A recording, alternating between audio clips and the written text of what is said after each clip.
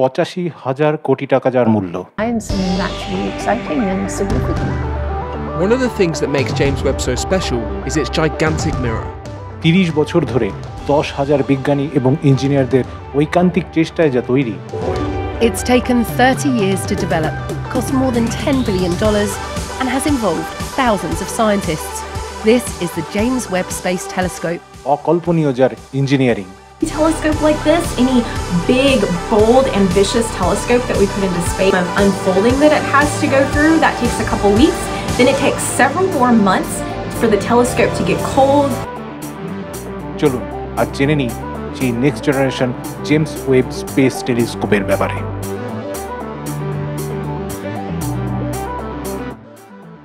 নাসার প্রাক্তন অধিকর্তা জেমস ওয়েবের নামে যার নাম, সেই জেমস ওয়েব স্পেস টেলিস্কোপ আজ বিজ্ঞানের দুনিয়ায় এবং অ্যাস্ট্রোফিজিক্সের প্রাঙ্গণে তাজমহলের থেকেও কম বিস্ময়কর নয়।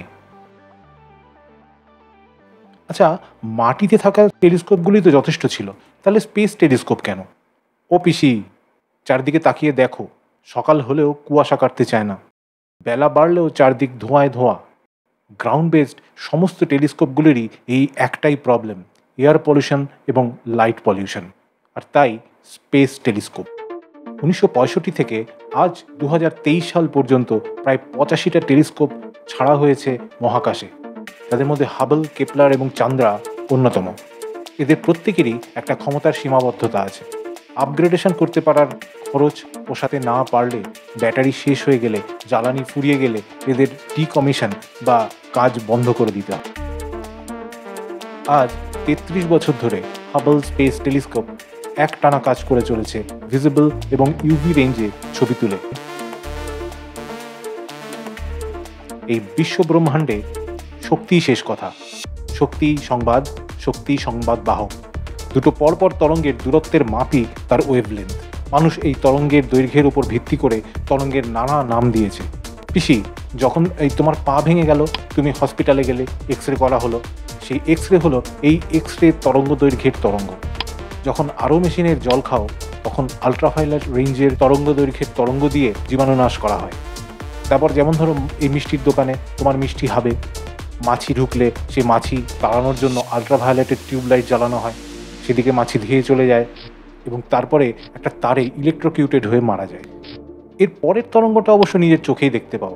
এই চারপাশে সব কিছু, রামধনু, নিজের চারপাশের সব কিছু, মহাবিশ্বের সব কিছু তোমরা যা দেখতে পাও তা পাও এই ভিজিবল রেঞ্জে। হাবল এই ইউভি এবং ভিজিবল রেঞ্জেই ছবি তুলতে পারে। এর থেকে জাস্ট একটু বড় তরঙ্গ আর আমরা চোখে দেখতে পাই না। পায় কারা? সাপ, নানা রকম পতঙ্গ ইত্যাদিরা। একে বলে নিয়ার, মিড এবং ফার ইনফ্রারেড।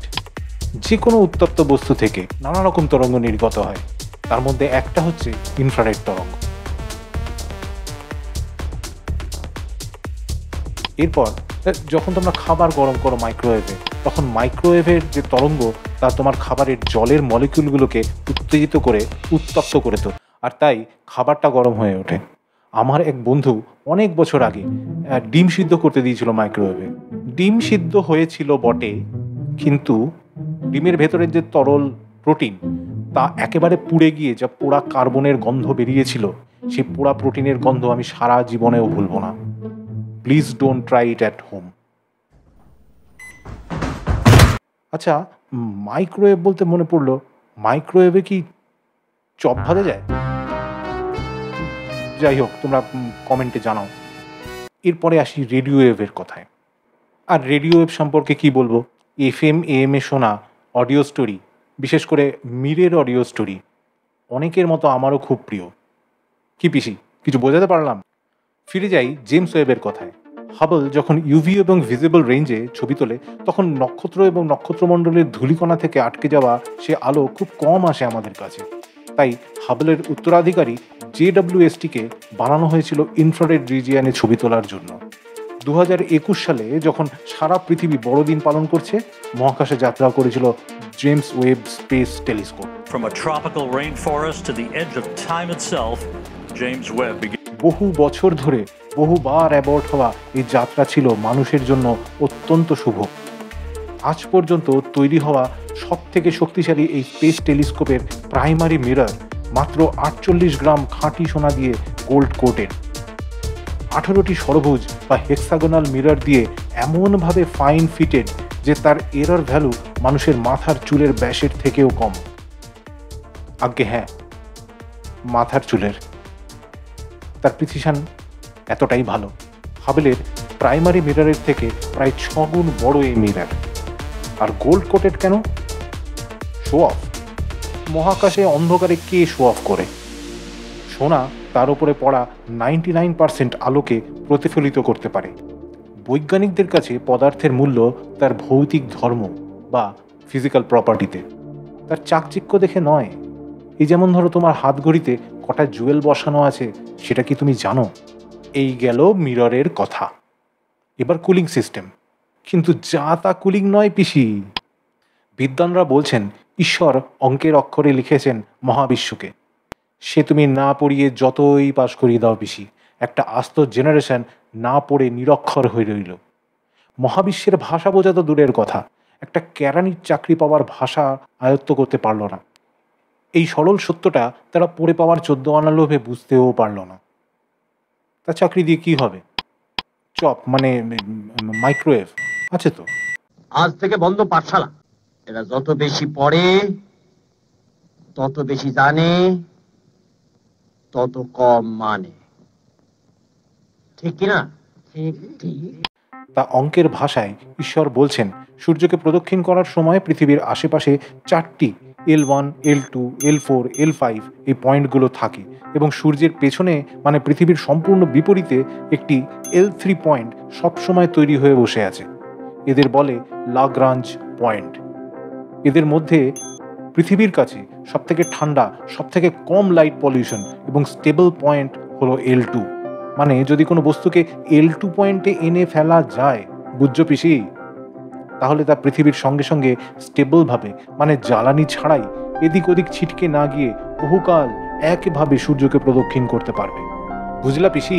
JWSTকে এনে ফেলা হলো ঠিক এইখানে L2 পয়েন্টে, পৃথিবী থেকে চাঁদের দূরত্বের প্রায় 39 গুণ দূরে। তা সূর্যের থেকে যত দূরেই হোক, যেদিকটা সূর্যের দিকে সেদিকের উষ্ণতা 85 ডিগ্রি সেন্টিগ্রেড হয়ে যায়। কিন্তু মনে করে দেখো পিসি, অতি সামান্য উত্তাপেও অনাকাঙ্ক্ষিত ইনফ্রারেড ছড়াবে উত্তপ্ত JWST। নিজেই যদি ইনফ্রারেড ছড়ায়, তবে মহাবিশ্বের ইনফ্রারেডকে মাপবে কি করে? তাই দরকার ছিল কুলিংয়ের, একেবারে -233 ডিগ্রি সেন্টিগ্রেড। চিন্তা করো, প্লুটোর টেম্পারেচারও কিন্তু এরকমই। সেজন্য দেওয়া হলো টেনিস কোর্টের সমান 5টা হিট শিল্ড, যার এক পাশে চন্দ্র, সূর্য, পৃথিবী, আর অন্য পাশে টেলিস্কোপ এবং তার মহাবিশ্ব। কি বুদ্ধি করে বানানো বলো দেখি এই প্যাসিভ কুলিং। আরও চমক আসছে, ওয়েট করো। এসে গেলাম ব্যবস্থাপনার একদম শেষ পয়েন্টে, মানে ক্যামেরা। তুমি এবং তোমার ওই সৎ ভাই, যার ক্যামেরা সব থেকে বেশি পছন্দ, সেই ক্যামেরা। ভিজিবল রেঞ্জের ঠিক সংলগ্ন তরঙ্গগুলো ধরতে দেওয়া হলো নিয়ার ইনফ্রারেড ক্যামেরা। লেন্স তো ছিল না, ছিল ওই প্রাইমারি, সেকেন্ডারি আর সমস্ত টারশিয়ারি মিররগুলো। আর সেখান দিয়ে আসা ইনফ্রারেড ছবি ধরতে নিরক্যাম দেওয়া হলো মার্কারি, ক্যাডমিয়াম, টেলুরাইডের গোটা 10 ডিটেক্টর।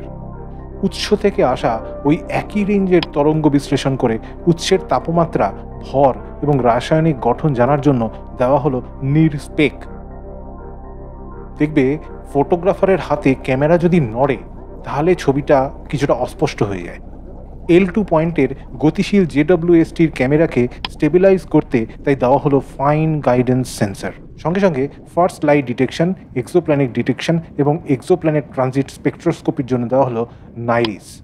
শেষমেশ জুড়ে দেওয়া হলো মেরি, অর্থাৎ 5 থেকে 28 মাইক্রোমিটারের ছবি তোলা এবং রাসায়নিক অ্যানালিসিসের জন্য ইনস্ট্রুমেন্ট। বুঝলা পিসি, বেশি আর কি। এই বানাতেই নাকি 30 বছর 10,000 লোক। তোমাকে দিলে তো তুমি 1 বছরেই শেষ করে দিই। যাই হোক, এই বেটা মিরি ইনস্ট্রুমেন্টটা -266 ডিগ্রি সেন্টিগ্রেডের নিচে ছাড়া কাজ করে না। পাখার বাতাসে তো আর হবে না, তাই হিলিয়াম গ্যাসের সংকোচন প্রসারণের অ্যাকাউস্টিক্স ব্যবহার করে ও জুল থমসন এফেক্ট ইউজ করে 85 ডিগ্রি সেন্টিগ্রেড থেকে তাপমাত্রা কমিয়ে -267 ডিগ্রি সেন্টিগ্রেড করা হয়। বুঝলে পিসি, সে এক সত্যিকারের ইঞ্জিনিয়ারিং মার্ভেল। এক ভিডিওতে সবটা বলা যাবে না, ভিউজ থাকবে না। JWSTর প্রত্যেকটি ইনস্ট্রুমেন্ট এক একটি ইঞ্জিনিয়ারিং মার্ভেল। যাই হোক, এত ঠান্ডা হতে প্রায় 3 মাস সময় লাগার পর এপ্রিল 2022 থেকে কাজ শুরু করে JWST পুরো দমে। চোখ খোলার সঙ্গে সঙ্গে প্রথম শাটার আর ইতিহাস। এটাই মহাবিশ্বের আজ থেকে সব থেকে ডিপ ছবি। দাঁড়াও, কিচ্ছু বোঝনি পিসি, বোঝাই। এটা একটা শুধু তারার ছবি নয়, এই একটা ছবিতে লুকিয়ে আছে সৃষ্টির রহস্য।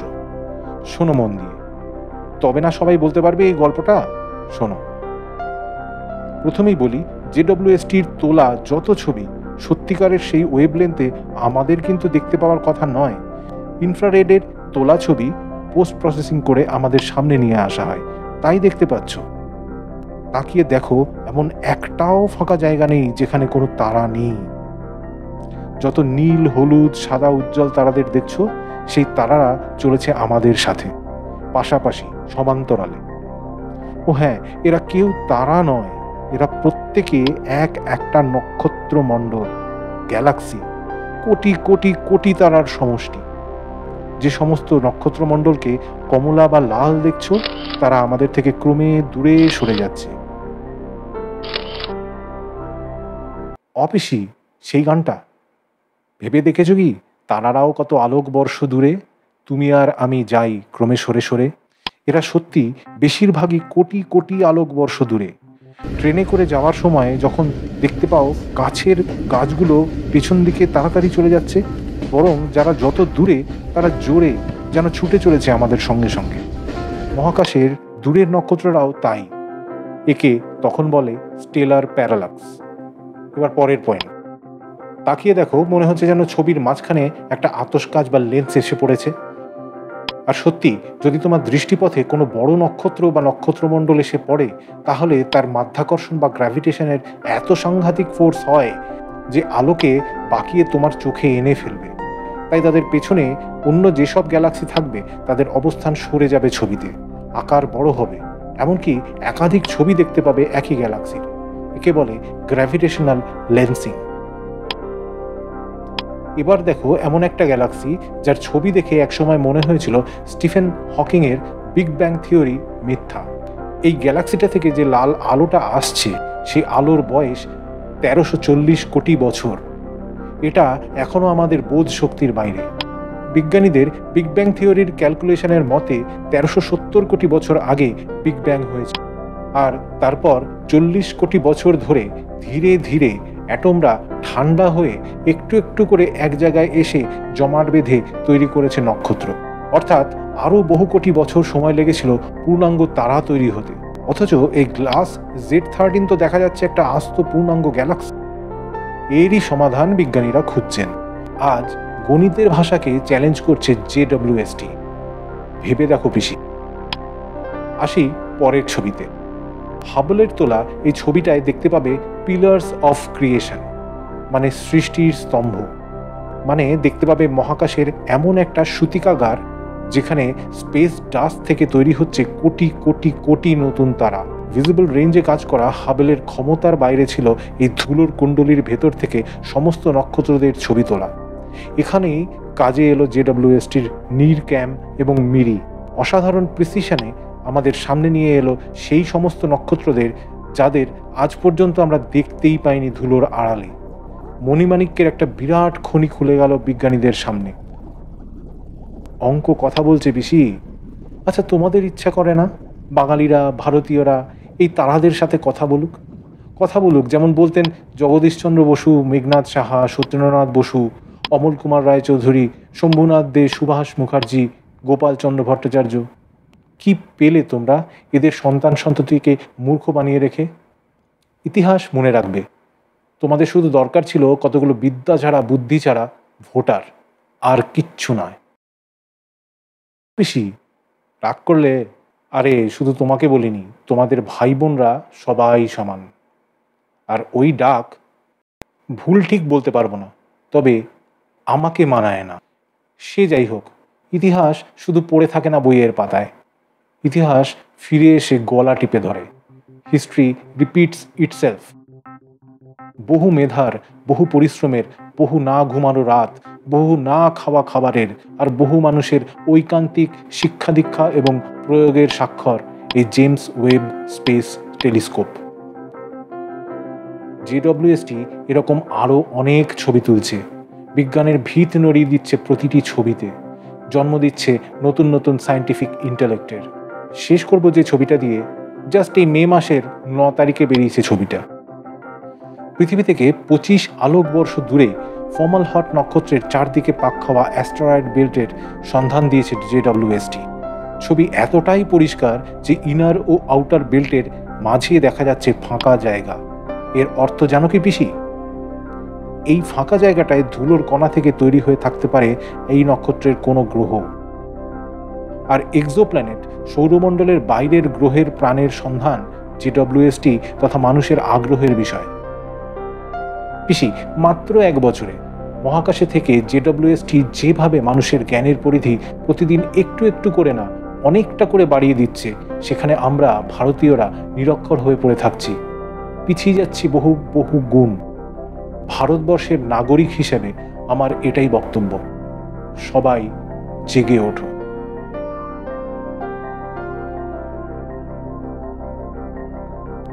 ভিডিওটা শেষ পর্যন্ত দেখার জন্য ধন্যবাদ।